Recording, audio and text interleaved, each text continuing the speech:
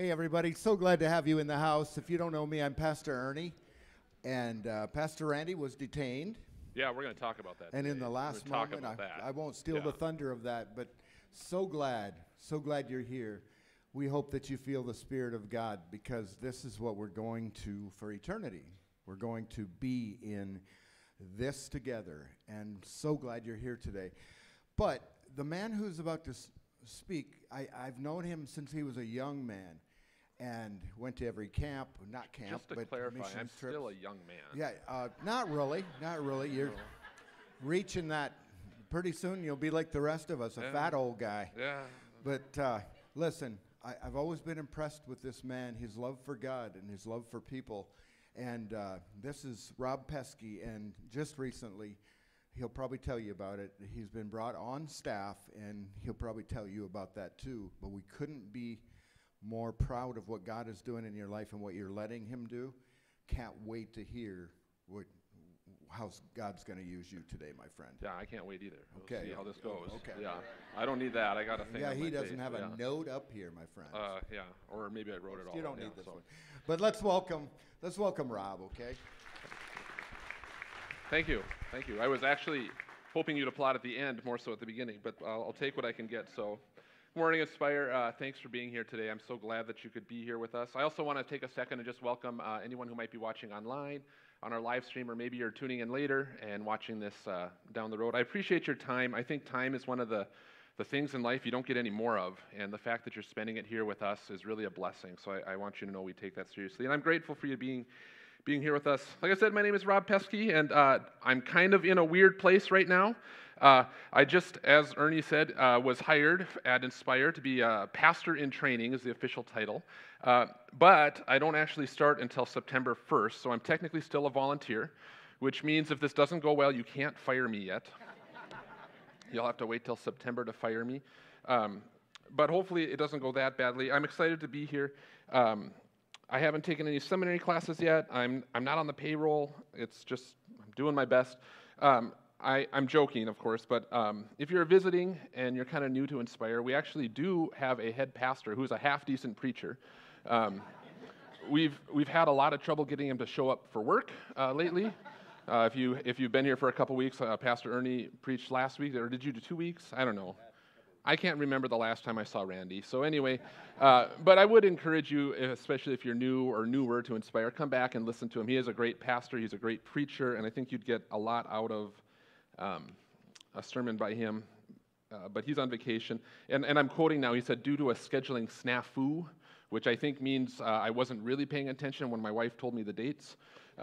He's still on vacation today. And, you know, we give him a hard time for that, but ministry is intense. And I've worked in churches before, and I've spent a lot of time doing ministry, and we need to give our staff, our pastors especially, time to just unplug and disconnect and take care of their own spirits and their own families and stuff from time to time. So I'm very happy to be here and to give Randy that time off.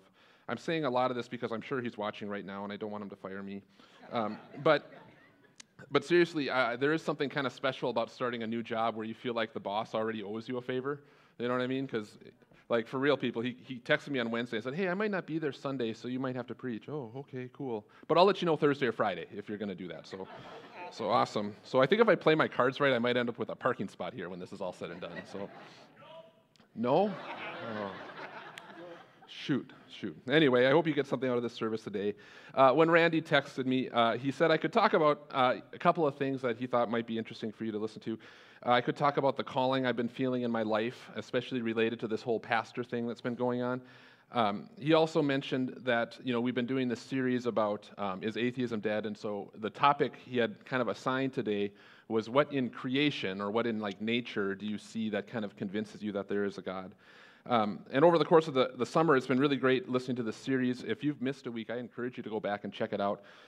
Randy's done a neat job of looking at all of the science around faith and looking at it more from the perspective of what it says to the alternatives to God instead of maybe even what proves that God exists, but what is the alternative if he doesn't. So I encourage you to check those out. I thought about it, and today I'm going to do my best to kind of give you a little bit of both topics. I'll tell you a little bit about how I ended up here today, also where I think we can find God in creation, and maybe more importantly, how we can kind of share that experience with others, with the other people around us. So let's get to it. Let's go ahead and stand for our reading of Scripture.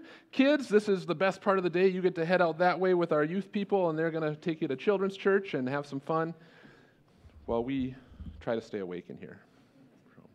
Today's reading comes from 1 Corinthians 1:18 through 25. For the message of the cross is foolishness to those who are perishing, but to us who are being saved it is the power of God. For it is written, I will destroy the wisdom of the wise, the intelligence of the intelligent I will frustrate. Where is the wise person? Where is the teacher of the law? Where is the philosopher of this age? Has not God made foolish the wisdom of the world? For since in the wisdom of God the world through its wisdom did not know him, God was pleased through the foolishness of what was preached to save those who believe. Jews demand signs, and Greeks look for wisdom. But we preach Christ crucified, a stumbling block to Jews and foolishness to Gentiles. But to those whom God has called, both Jews and Greeks, Christ has the power of God and the wisdom of God. For the foolishness of God is wiser than human wisdom, and the weakness of God is stronger than human strength. Here ends today's reading. You may be seated. Thank you. As I said, my name is Rob Pesky. I was born and raised in Bismarck by good Christian parents who are in this room right now. Whenever I get nervous on stage, I can always kind of catch my breath because for however nervous I am, I know my mom is way more nervous right now. So I'll try my best not to embarrass you, Mom. I majored in music education and music performance out at the University of Mary here in town. While I was there, I met the woman of my dreams. Her name's Nicole, and I know a lot of you know her. And we got married. We have 3 kids. Okay, there. Thanks, Becky. I'm trying to figure out how to use the remote here, but that's my family that you can see there. Ben is way over on the right side for you guys. He is 16 years old, and he's at Century High School. Evan is on the opposite end by me there, and he's almost 13. His birthday's in like 2 weeks, which he's told us about for a long time now. But he'll be 13 this year, and he goes to Horizon. They are everything and more that I've ever wanted in sons. I'm very proud of them and who they are as young men, and it's great. Our daughter Emily is 11. She's right there in the middle. She is going to Centennial Elementary School. We adopted Emily from Bulgaria 9 years ago, which is kind of crazy to say out loud because it feels like it was not that long ago. I'm going to try very hard not to use Emily's story in every single sermon that I preach for the rest of my life. But for the record, if you need to know that God is real, or you really want to grow in your faith, or you just want to see miracles happen on a regular basis, adopt a child. It's just been a profound experience for my whole family. I always tell people it will ruin your life in all of the right ways. So that's all I'm going to say about that for now. But if you ever want to talk about adoption, my wife and I love talking about it with people. Fun fact, perhaps the easiest way to get an invitation to dinner at our house is to say, hey, we'd like to talk to you about adoption sometime. Instantaneously, it will be on the calendar, and we will cook for you and feed you and your whole family. And I hate to brag, but my wife makes the best cheesecake in the entire world. So if any of you have ever felt like that's something you are interested in or curious about, let us know, and we will trick you into it. It'll be fun. So speaking of my wife, I do want to pause for just a minute and thank all the people who have reached out to her in support of this new transition in my life into ministry. In her words, she signed up to be the band director's wife. She never thought she'd be the pastor's wife. The support from all of you has been amazing, and I just want to thank you all for that. So if you've reached out to her, just thanks a lot for that. Speaking of pastors' wives, here we go, see if it works. There we go, look at that. This is Chris Hockett. She's Pastor Ernie's wife. Oh, man. Yeah. Speaking of married up, yeah, that's the way to go, buddy. Yeah. I had a brief conversation with Chris just last week, and it just what we talked about really had a deep impact on me as I was looking at this whole changing my career thing into the pastor thing. She said, "Are you sure that was God talking to you?" It's like, oh, cool. And of course I responded, "No, I'm not sure." And we laugh, but it's kind of true. I don't know if you've had that experience, but how do you know if God is talking to you? I have prayed a lot. I have spent a lot of time reading the Bible. I've talked to family and friends. Recently, I've been talking to a bunch of people at different seminaries, and I feel like I've gotten signs confirming my calling. but there hasn't really been like a burning bush. Like, wouldn't that be great? Like, you're walking down the street, a bush lights on fire, and it says, "Hey, Rob, this is what you should do." I can't say that I've had that intense sort of moment, and I would imagine that, there's been all these signs, but then I start to wonder, am I overanalyzing this? Do you ever do that? Like, you're thinking about something like, should I do this or shouldn't I do this? And you're driving down the road, and all of a sudden you hit like 5 green lights in a row, and you're like, clearly God is speaking to me through these stop signs. The green light means I need to go, and I need to do this, and maybe they're all just timed or something. Or my favorite is like, I'll see a butterfly out, and I'm like, oh, look at that butterfly, it's so beautiful. Clearly God loves me and wants me to buy ice cream, But we kind of do that, don't we? We look for signs, we look for indications of what God has for us. And I know for me, that's been something that I've wrestled with. I know God loves me and He wants what's good for me, but it's hard to know what He actually wants us to do. If God is speaking to us, we can't even answer that question until we kind of address the original question of today: is God even real? Does He exist? He certainly can't speak to you if He's real. Randy's question today is, what thing in creation convinced me there is a God? Now, I think when he asked this, he was thinking about creation and what inspires a sense of awe and wonder at God. I know he's been out at the lake cabin for the last week or so, and I'm sure he's looking at these beautiful nature scenes and going, how could God not be real? Look at these trees, look at this lake, these beautiful answers. I have to be honest, I'm not a big fan of nature. And my friends who know me, I have spent my entire life working very hard to never have to sleep in a tent. I love my house. It's air conditioned most of the time. It's heated in the winter. I'm not like a big nature guy. I know this is kind of blasphemy this time of year because we don't get a lot of time when nature even like lets us live outside. But it is something that I wrestle with. So anyway. So if you allow it, I'd like to modify the question just a little bit for today. I'd like to talk about how I know God is real, and I'll let Randy worry about camping and stuff like that later. So, to be honest, I'm kind of embarrassed at how difficult it has been for me to answer this question. I just signed up to be a pastor, and I don't know what to say the first time that someone looks at me and says, "How do you know there's a God?" I think my favorite part of this sermon series that we've been in is that we've turned the question around. Instead of how do you know there's a God, we've kind of been asking, how could you know that there is not a God? And I'm just curious, has anyone ever asked anybody that question? We always think we have to defend God, and sometimes I think it might be easier just to make them defend the other alternative to that too. I do think that would be a really interesting conversation to have with somebody, and I'm hoping someday down the line I get to have it. But the question remains, how do I, Rob Pesky, pastor in training, soon-to-be seminary student, fingers crossed, know that God is real? It's a tough question. I actually woke up at 4:30 a.m. on Thursday in a cold sweat trying to think of an answer. To be honest, I was not in my best mindset. I don't know if you've had that experience. You wake up at 4:30 and you can't sleep, and there's all these things running through your head. And so I did what everybody does when they have an important question on their mind. I Googled it. And do you want to know what I found at 4:30 a.m.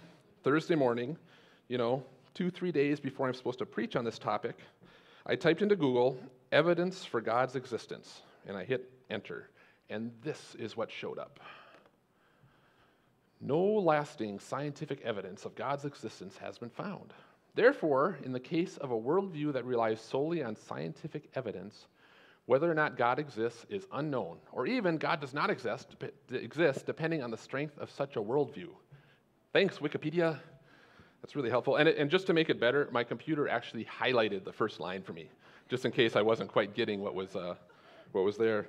It was probably good we sent the kids out before this part of the sermon. So I'm sitting there looking at this. I'm like, uh-oh, I'm in trouble. I've made a mistake. But the good news is, I scrolled down a little further, and fortunately the posts after that were more encouraging. I really like this one. According to theguardian.com, a scientist has calculated that there's a 67% chance that God exists. All right. Dr. Steve Unwin has used a 200-year-old formula to calculate the probability of the existence of an omnipotent being. Whew, that was close. I was safe. So the message today is, folks, is just play the odds. 67%, you got a better chance of winning.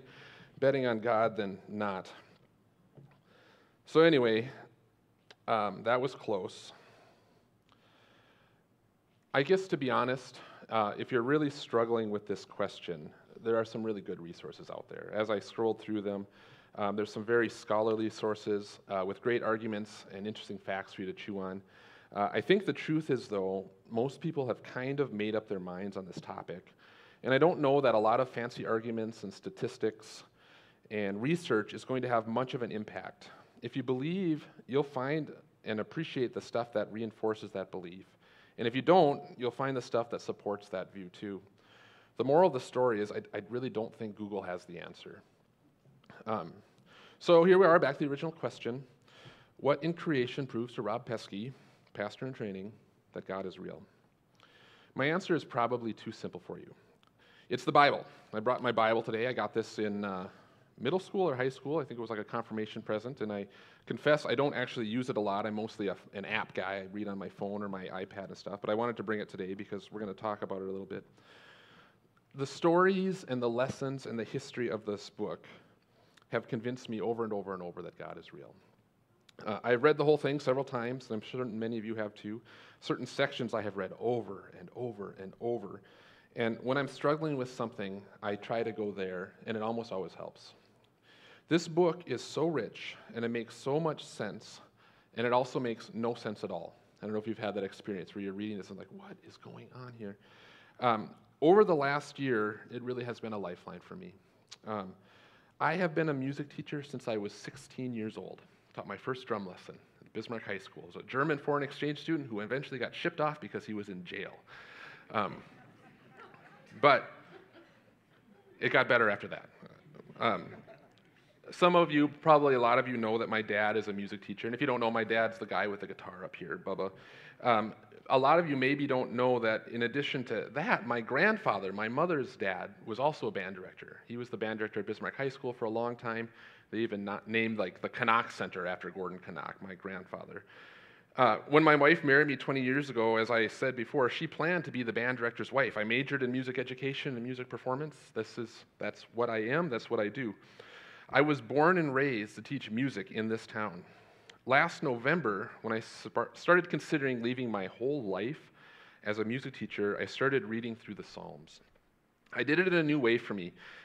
Each day, I read one chapter, but I would read it 3 times in a row, just boom, boom, boom, boom, boom. I heard someone talking about that around that time that said this is a good way to chew on Scripture, because you see the ending and then you see the beginning, and it's easier to see how stuff kind of connects to each other. I have read the Psalms before, and as many of you probably have, I do have to say, if you have never read the Psalms during a period of your life when you're kind of in distress or you're wrestling with some major things, I don't know if you've really read them. There are so many days that I would be reading a chapter and be just dumbfounded at the words. How on earth could someone have written this 3,000 years ago, and it speaks directly to what I'm experiencing right now, today, in my living room? It was profound. The absurdity of the coincidences I experienced during this time was just mind-blowing.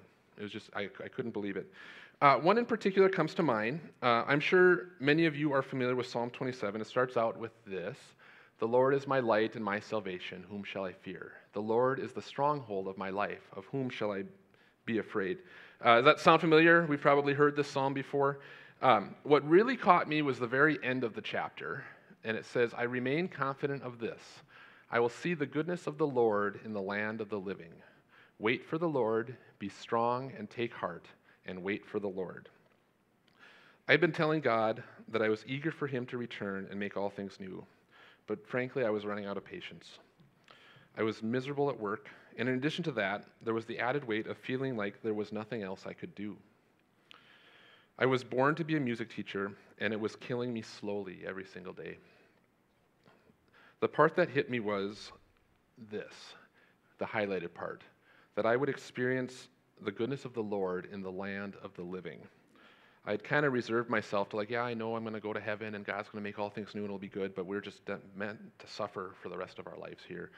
And that really struck me as something that's not true, that God loves us now, that he's with us now and he wants us to have joy in life now.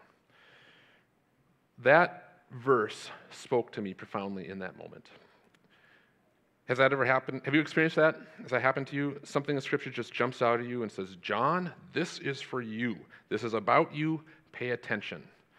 This happened to me constantly during the last year of my life and is a big part of why I'm standing here today. After reading this psalm, I felt like God was telling me, I've got you. Quit your job. I have a plan. Trust me. And so that's what I did. I didn't know where I would go next, but I decided to quit and trust God to figure it out. Of course, I know now that this is eventually what led to me starting here as a pastor. One thing that was really, really hard for me during this time is that I felt like God was telling me to wait. I am not a waiter, okay? I am a worker, okay? To just do nothing does not resonate with me. That's not how I'm wired, okay? I'm going to do it. If I see something that needs to be done, I just do it. The word I got from the Lord was wait for me. Now, gentlemen in the room, I don't know if you've ever left a job without plans for a new job, but FYI, that is not a great way to impress your wife. As I mentioned, she is the woman of my dreams, and you could not have asked for a more supportive wife during this time. She was and is amazing, but she also really likes the house that we live in and felt very strongly we should continue making payments on that house. Having a husband who was just waiting for a new job to magically fall into his lap was not her ideal career path for me.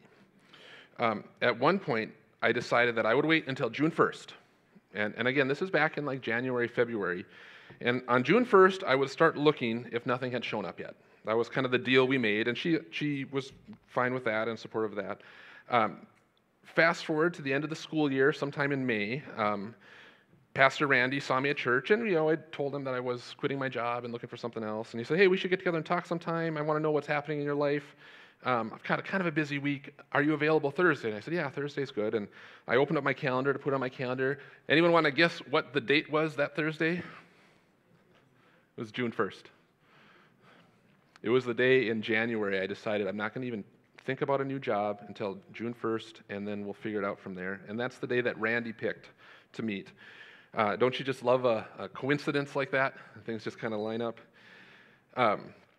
So we met, and that was the day that I told him, I've kind of thought about this. I've thought about being a pastor. What do you think about this? Again, there was no burning bush. It wasn't like I said, I definitely should be a pastor.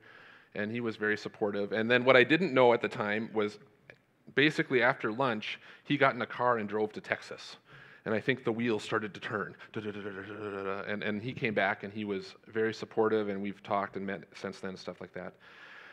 Now, here's the crazy thing. I'm going to try to go one deeper with you, and it's hard to do. Have you ever seen one of those movies where they travel like forward and backwards in time, and you never know exactly which time period you're looking at? Okay, I've had a week like that. Okay, so go back with me a couple days. It's Thursday morning.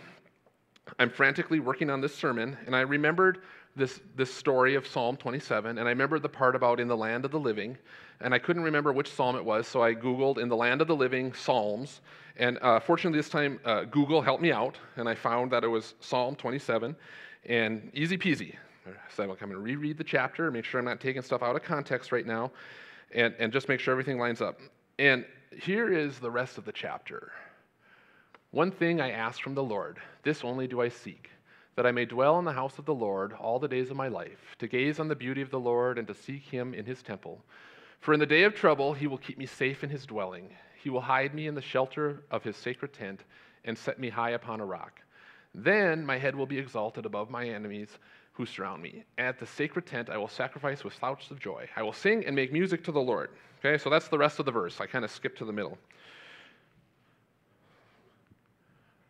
If you look at the stuff that's highlighted, dwell in the house of the Lord, seek him in his temple, keep him safe in his dwelling. He will hide me in the shelter. At his sacred tent I will sacrifice with shouts of joy. Does that sound like the day in the life of a pastor to anyone else? And just to make sure that I'm not an idiot and missed it, he adds at the bottom, I will sing and make music to the Lord. Just in case the music major, professional musician, is so dense that he doesn't quite catch on. You guys, this book changed my life. I was desperate, and this book changed my life when I was desperate. And then circled back around 6 months later, almost to like say, see, I told you so. This is one example. I have more, but I'm going to save those for other sermons because I'll have to do this again someday, I imagine. When I'm asked what convinced you that God is real, the shortest answer I can give is this book. Do you want to experience God? Read the book. Do you want to grow in your faith? Read the book. Do you need comfort? It's in the book. Are you celebrating? This book is full of parties. It's all here. My oldest son, Ben, came back from Bible camp last week. He and about 30 folks from Inspire went down to this camp that's called Nebuiodec, which is like an abbreviation of Nebraska, Wyoming, and Dakota. And they had a great week. They've done this for years. If your kids haven't been, send them. It's every year they come back just on fire. And just like that, my son came home, and the first morning back, I find him laying in his bed, staring at his phone. Like, great, back home from camp, I guess. And my dad instincts kick in. And I'm like, what are you looking at? And so I kind of surprised him. And he goes, sorry. And this is what he says. He goes, it's amazing how fast time flies when you're using the Bible app. I was like, oh my gosh. Like, is there a better thing a child could say when he's looking at his cell phone? It was like, this is incredible. He was setting up Bible studies on there for himself to do. And he's like, there's just so many, I can't decide. And in addition to that, he also set up Bible studies for the guys on the trip. He's got this group of guys that he's been going on this stuff. And so they're doing this Bible study together. You guys, the kid is addicted. He's doing studies on his own. He's studying with others. The book is speaking to him. He's 16 years old. It's speaking to his friends. And it can speak to you too. Now, there's one thing I don't like about my answer when I say what convinced you God is real and I say the Bible. What I don't like about this answer is, well, let me say this. I realize that most of you here are believers, and many of you know your Bibles, maybe even better than I do. I don't need to convince you. You get it. You're drinking the Kool-Aid, as they say. The answer is true, but it's almost meaningless to people who are unbelievers if you say that to them. Remember our scripture reading at the beginning? The message of the cross is foolishness to those who don't believe. I can't get people to read an entire Facebook post when it shows up on their phone in front of their faces. I know that I can't get them to read this huge book and reflect on it. People still ask me, why do you believe? But I can't just tell them the Bible tells me so. That doesn't mean anything to someone who doesn't believe there's anything going on in the first place. So, in order to keep them from rolling their eyes, on the rare occasion that someone actually asks me about my faith, my answer is also pretty simple. I just tell them, come and see. The other thing that jumps out at me as proof that God is real is the church. And to be clear, I don't mean just Inspire Family Fellowship, although I do believe that we are part of what I'm talking about. I'm referring to the people that Jesus left here on earth to make disciples of all nations. Sometimes that means a building like this, where people gather to worship and grow in faith. But it really just means the people who are doing their best to follow Jesus. I have another dangerous confession to make today. My favorite radio station in town is the Catholic radio station. I love listening to these brilliant people discuss topics of faith and tradition and history. I learn something almost every day. To be fair, I don't always agree with everything I hear on that station, which I think is why I'm a Lutheran, so don't be afraid. But I love listening to the questions and the answers and seeing where I fit into that particular denomination or way of looking at faith. For me, it's really fun to hear what people are asking about God and then hear what these smart people are saying back to them. This week, someone asked the question about the church, and the host talked about the word for church in the Bible. Does anyone know what the original Greek word in the Bible for church is? Anyone know? It's ecclesia, okay?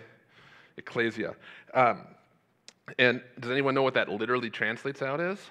Ernie, don't ruin it for everybody. There's always one kid in the class who's got all the answers, okay? He's in the front row and everything, so. It literally means the called out ones. The called out ones, people who are called out. The more I think about that, the more I like it. The church is not a building or location, but a group that has been called out. I like that a lot.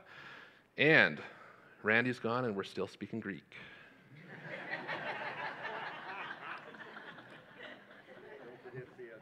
Oh yeah, we'll get to C.S. Lewis next week. So.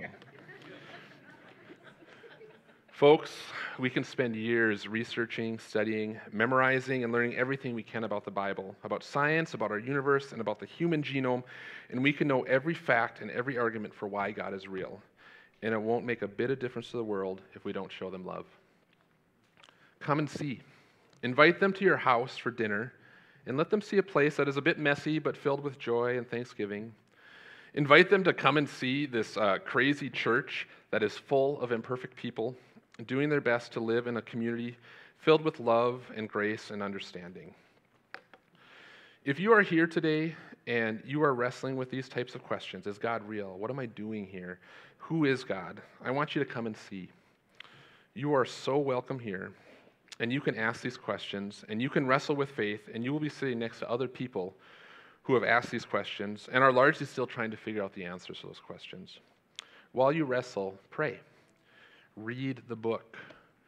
Engage in this thing that he calls the church.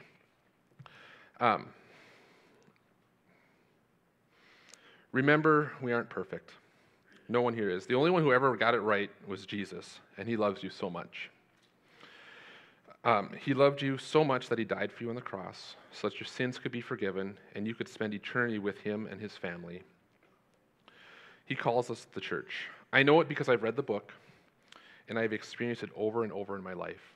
Just this morning, we were sitting here before church, and Pastor Ernie and I were sitting in the back, and, you know, if you don't love Ernie, I'm sorry, there's something wrong with you. Amen. You should find somewhere else to worship. Yeah. Chris has fixed a lot of problems in that house. But we were talking about Inspire and how proud we are of this church and how safe we feel we are to invite people. We want people to feel welcome here. And the reason we feel that way is the people sitting in this room. You are the church. You have been called out. We see you reaching out to each other. We see you volunteer. We see you giving. We see these things. And the things that embarrass us about our church are also the things we love. For instance, my brother. Yeah.